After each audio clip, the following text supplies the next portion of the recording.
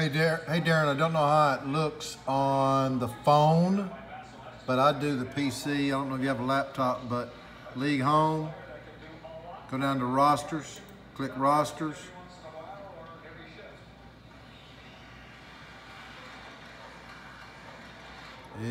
My computer's a little slow. They're way out in the country. Come on, PC.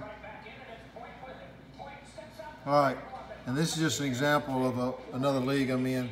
Okay, so then when you go down here, you see proposed trade. Just look at the rosters on the teams, and then hit that proposed trade. You hit the proposed trade.